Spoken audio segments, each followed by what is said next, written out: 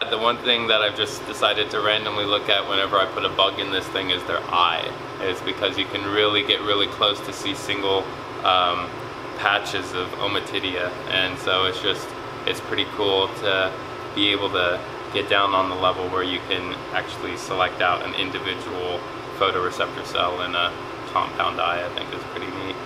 If you're trying to do something like a eucentric analysis where you're trying to make rotations at the same time as you aren't changing the spot that you're focusing on, that can be a pain.